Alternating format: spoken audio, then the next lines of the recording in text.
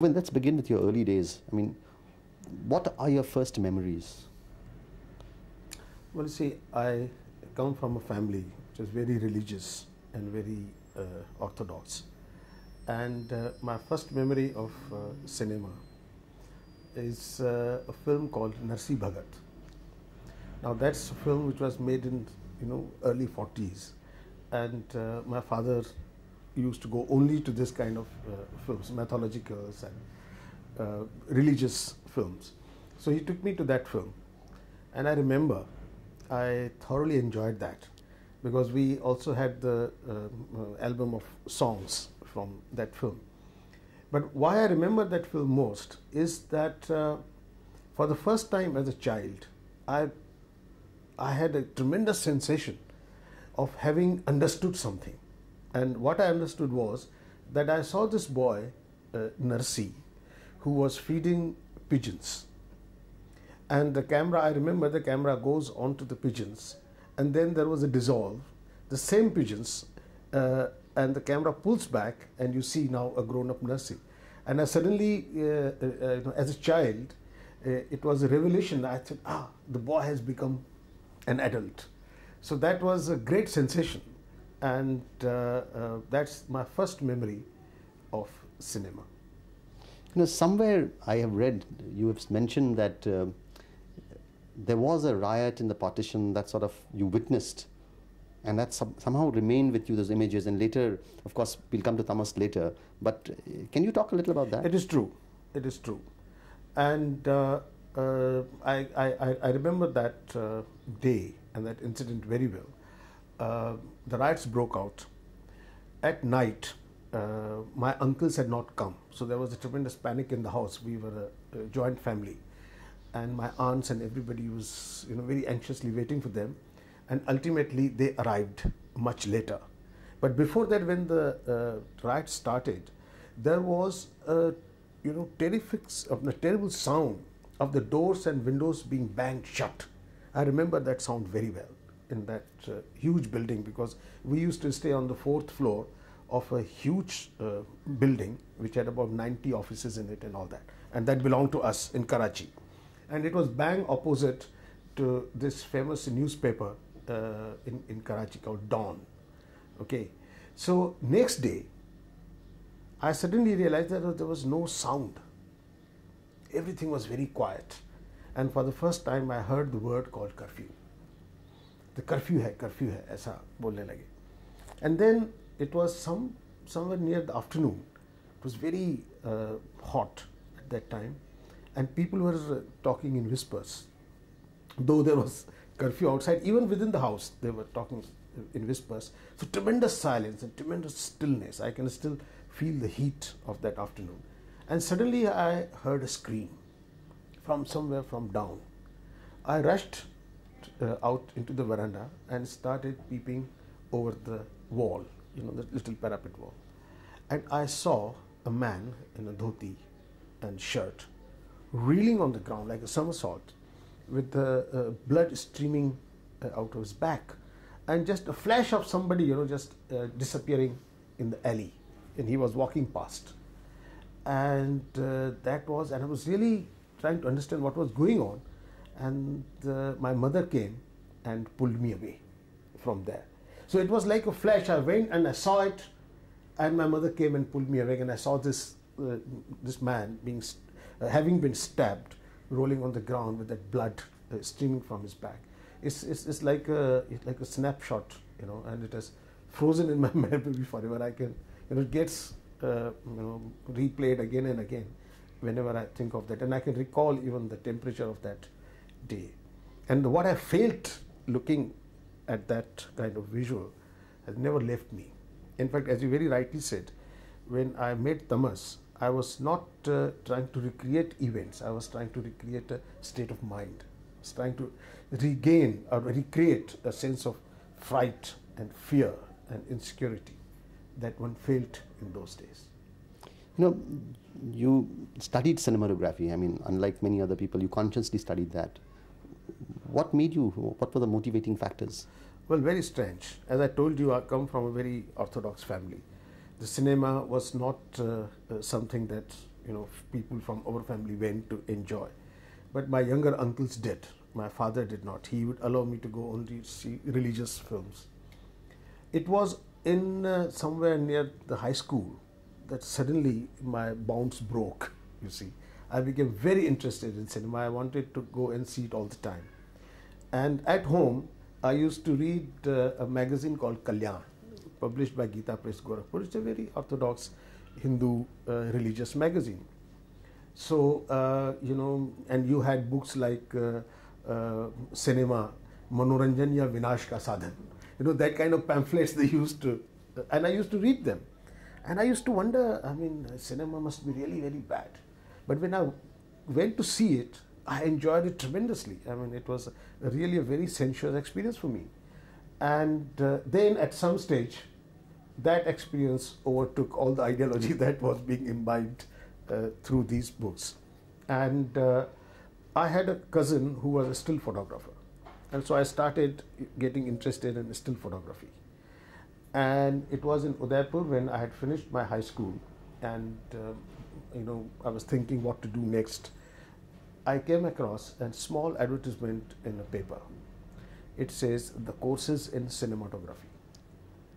Now the combination of the word cinema and photography did the trick. I felt electricity in my body, and I said, this is what I'm going to do. Not just photography, but cinema and photography. And of course, my father and everybody was very much against it. They thought, what sort of a line is this? And my father said, okay, we'll think about it. First, you finish your college. I came to Bombay, tried to locate that institute. I couldn't. It was a very small thing somewhere taking place. But then I started making inquiries and finally located the institute in Bangalore. And after a lot of argument within the family, my father ultimately said, if our guru says you go, you go. So we had a guru of the family. He came, he was very fond of me. He looked at my horoscope and he told my father, this boy will do something which has to do with art and technology, machines and things. So if he's talking about cinema and photography, I think it's okay, let him go. And my father kept his word, he let me go. And that's how I joined the institute in Bangalore. And yet your first learning experience in photography was with Mr. V.K. Murthy, whom you were assistant with? Yes, while I was in the institute, I must tell you one small anecdote. As I entered the institute, I met an ex-student of that place who seemed to be a very frustrated kind of a person. And he gave me a lecture on why I should not join the institute and why I should go back. And I started crying. I said, I made a great mistake. I came against the wishes of my father. But then the teacher there, he said, forget it. You have come all the way. You better finish this course and do it. And I must thank him for encouraging me at that time. And that's how I went. And that's how I finished the course. But during that course, V.K. Murthy used to be a legend in the institute. Everybody used to talk about him because his achievement with Guru Dutt's films was tremendous. And it's there that I saw the film Pyasa and Kagaz Ke Phool in Bangalore.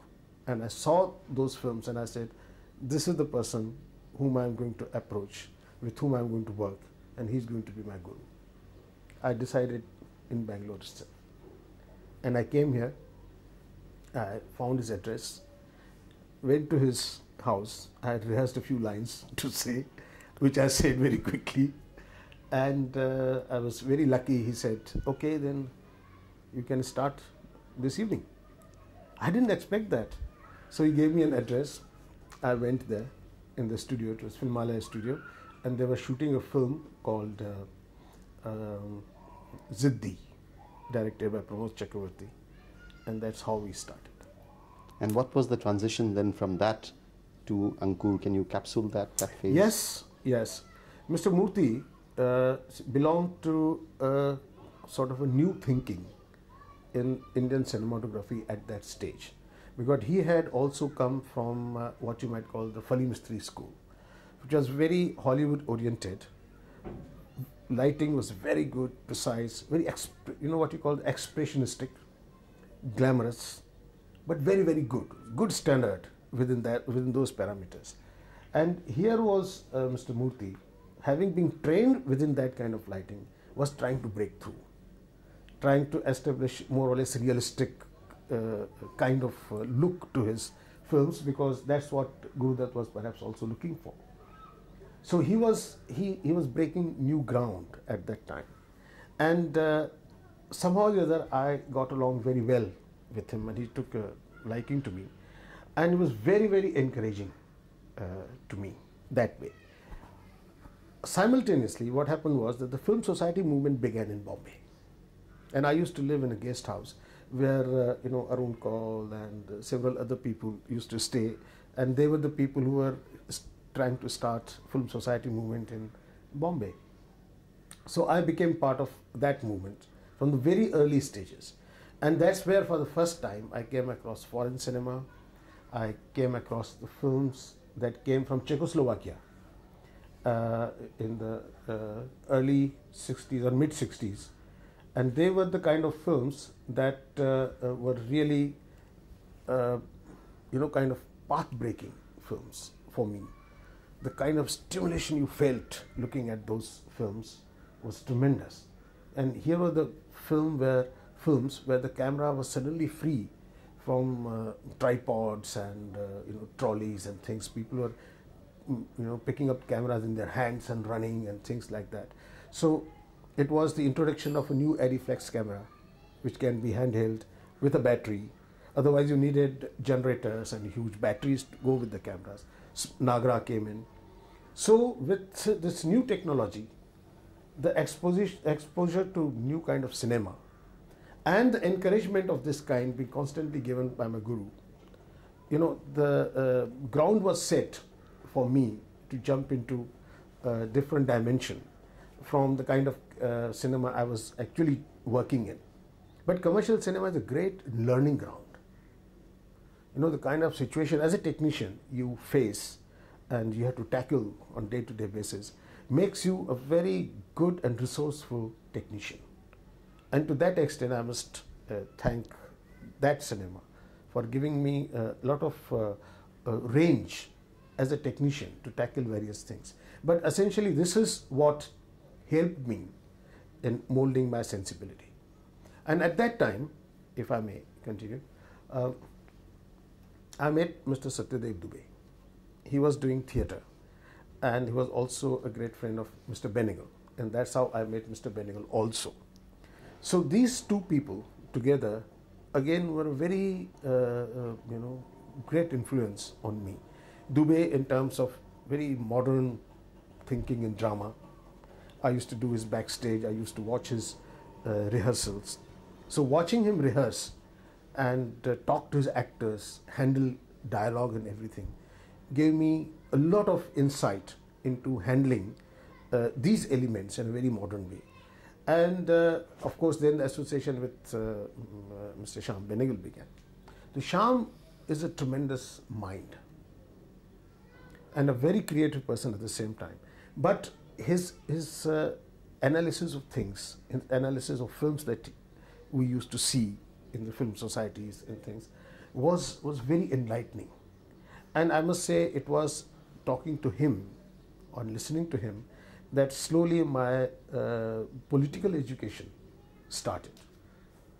So he is responsible for creating this political awareness in me and also relating the cinema as an art with society.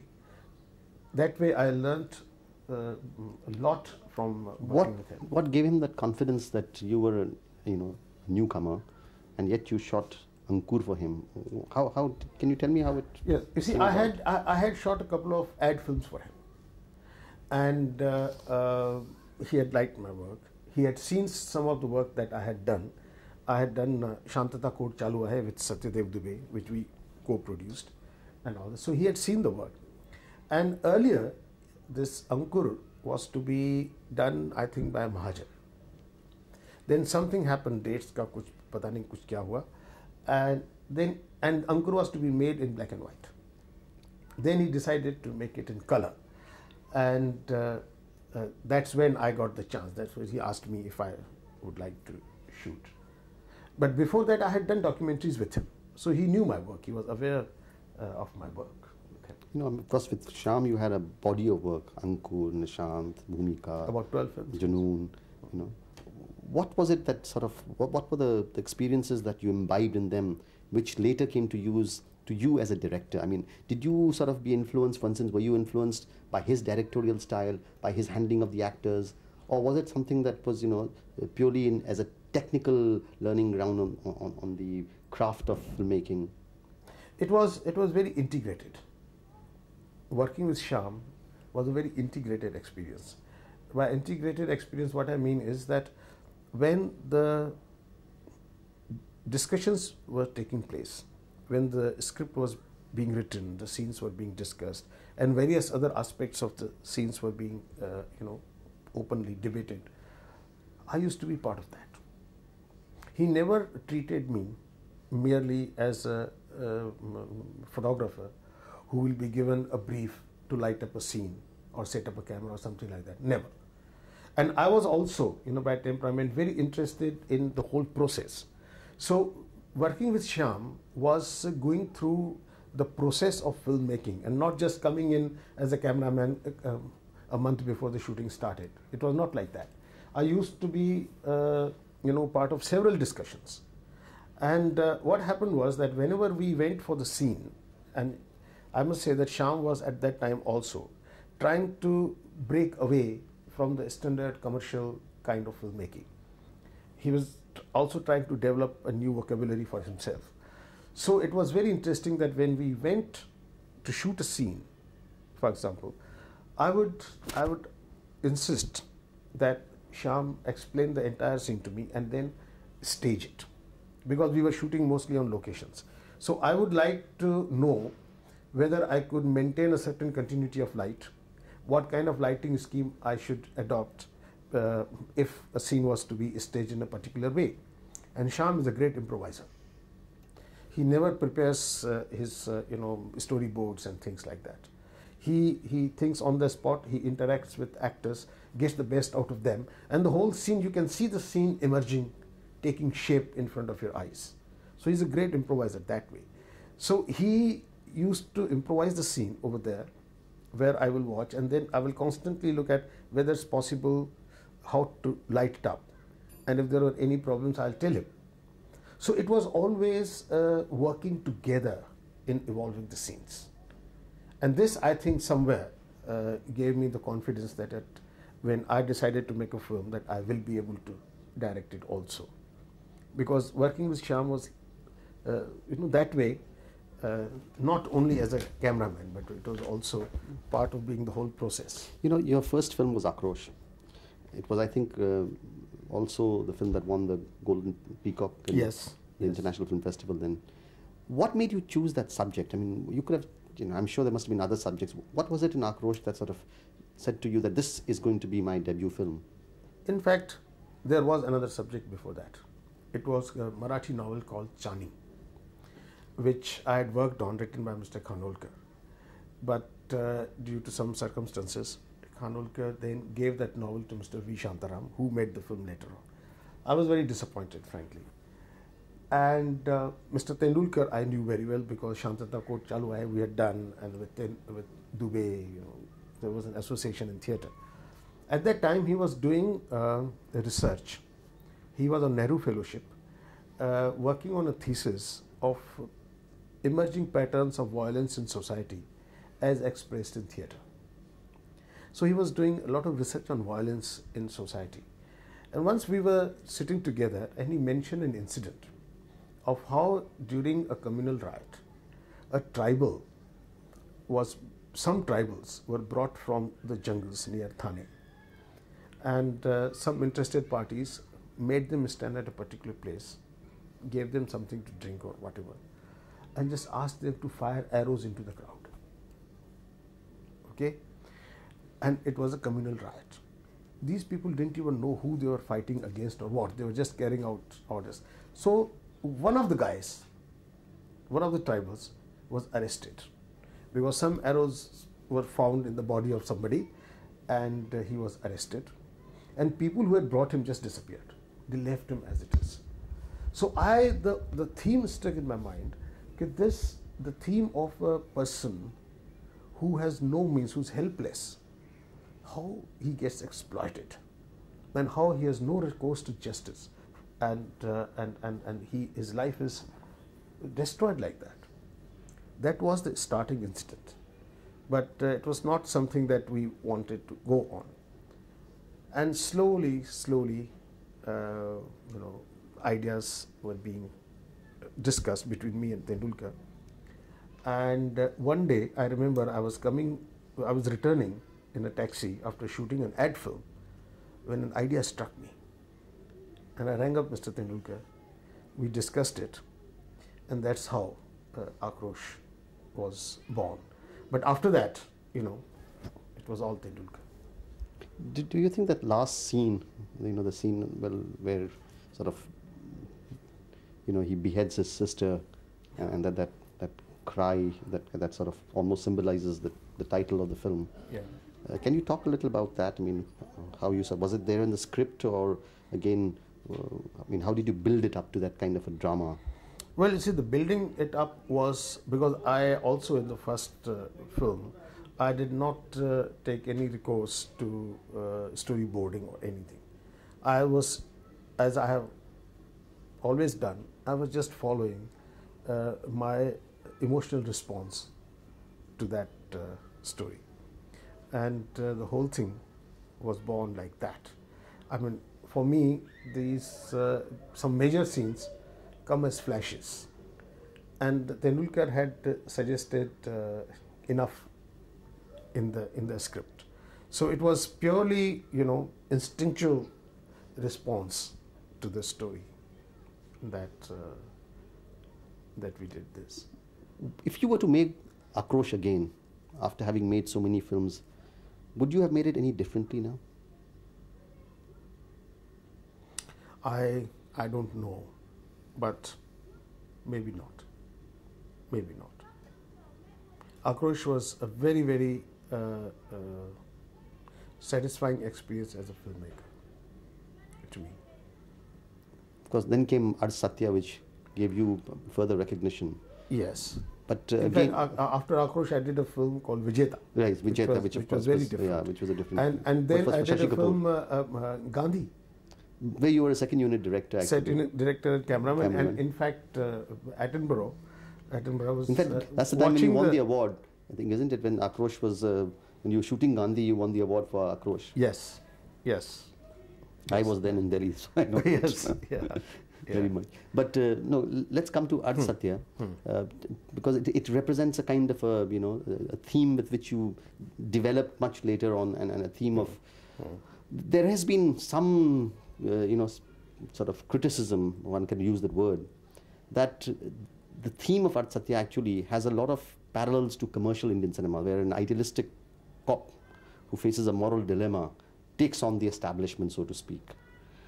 I think that I have heard that kind of criticism, and I think it's based on a very hurried reading of the film, I would say that. Ard Satya was born out of a short story by Panvalkar, and Tendulkar had suggested that story to me, and that story is only one scene in the film right now. And we just say that if we take this character and develop him, what will happen to him? And the whole thing was born. Now, coming to the criticism of this, one criticism is that it is very near the commercial framework. The other one is that it's a very fascistic film, because it suggests somewhere that the democratic process is being subverted, and it's not bringing in the results. And also it supports policemen. It sympathizes with the policeman, who is the arm of the state, and therefore the arm of state's coercion, and therefore it should not be supported. This sort of a thing. But I don't think it is true. The police officer in my film is not an idealistic one. If you see it, it's not an idealistic one. He goes to bars where he gets a free drink. He goes to the cabarets. He's not above these small sort of weaknesses. In fact, even at the end, he goes to meet Rama Shetty to strike a deal with him. He's not the idealistic person. The fact is that he was an idealistic person. But when his cop father forced him into it, he tasted a little bit of power. And that changed his perspective totally. He is a sensitive person, I would say. He reads poetry. He appreciates these more finer things of life. But the fact is, he also has tasted power as a cop. So he is not an idealistic cop anymore. But when his power is challenged, when he suddenly realizes that the power that he feels he has is more of an illusion than reality, that's when his realization comes in. And therefore, I would say that it's very, very different from the normal commercial, black and white kind of a character who's idealistic and takes on the establishment. In fact, he doesn't take on the establishment. In my film, he does not take on the establishment. In fact, he tells his girlfriend that it's the establishment that is kind of castrating him. He's feeling like a napunsak. So there's no question of him being like any other angry. In both Akrosh and in Artsatya, you used Om Puri's face, the close-ups on it, to great effect. How much do you work with actors to create this kind of intangible, moods, moments which are sort of not there in the script, and yet you want to communicate, whether it is anger or frustration or helplessness? In Artsatya, Om Puri's face was very much the keynote of my film. I got to have that sur, a keynote hona chahiye, key element on which I hang all my work in that particular film. And in this case, it was Om Puri's face.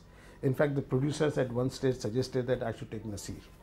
And I said, no, I must have Om. And I'm glad that they accepted this. But I consider the actor and the actress, particularly those who are essaying the main roles, extremely important. They are my medium through which I enter the story. Their faces become my landscape. It is through their faces, through the little subtle nuances of expression, and both on the face as well as when they deliver the dialogue, that I tell the finer moments of my story, because I believe in moments. A film must achieve some moments where the plot and the progression of the story does not matter. You must arrive at a moment, a poetic moment, which is essentially a moment of truth. The progression of plot or everything doesn't matter at that moment. And you can create these moments when you have the actors of tremendous sensitivity and brilliance. You're a very visual person in the sense that you come from a cameraman's background and all that. And yet, when you made Party, it was more of a didactic, dialogues. Yeah. Did you find a contradiction there? Did you find that you were deliberately trying to take an ideological situation and you forgot your heritage as your legacy as a cameraman and went into as a dramatist into No, that? you see, when I make a film, when I direct a film, I direct it as a filmmaker. It's not a cameraman directing a film. It's a filmmaker making a film who also happens to be a cameraman. And in that case, my sensibility as a director dominates over myself as a cameraman. It always prevails over it. And I know as a cameraman that I cannot allow the visual quality or the visuals as are generally known, which means dramatic lighting, dramatic framing and that sort of thing, take precedence over the characters in the film. For me, the human being is always more important in the story than these little aesthetic elements. They are important. I'm not saying that they're unimportant. They are important, but they are important to the extent that they help me bring the human being to the fore, to bring the human experience into the foreground. They must be supportive elements. I don't see them as ends in themselves whenever I make a film. You know, I'm now going to talk to you, but I'm going to skip a couple of films and come to your most, mega production, which was Tamas, which we began this interview with. What was it in Tamas that you sort of, you told me that you wanted to achieve that one mood as a child, but what was it in Bhisham Sahni's novel that got you interested in it? I mean, into such a huge major... The basic thing that Tamas said, and which I found was reflecting my ideological position also, was that whenever religious sentiments are manipulated of the communities, a great tragedy results. And particularly when that manipulation takes place with the objective of achieving a political end, it is even worse. Number one. Number two, because having come, being a victim of the partition, one knew what happened during that period and to the family. The other thing was that in every community, we have these small militant groups who try to project themselves as the spokespersons or spokesgroups of the entire community, and they try to impose their will on the community by sheer muscle power and manipulation of their religious sentiments. And all the communities have that, and it is important for us to see and recognize those groups and not allow them to dominate our lives and disturb the peace. These were the two things that appealed to me immensely. Then, of course, the beautiful characters that Bhishamji created. A very sort of unmelodramatic manner in which he conveyed those characters, he portrayed those characters, and through the situations he conveyed these ideas, was tremendous. There was a certain simplicity which managed to achieve the kind of depth which you never achieve with the dramatic rhetoric. And these were the qualities in the novel that I appreciated immensely. There was a certain simplicity, certain honesty. And you see, he wrote that novel in 1975.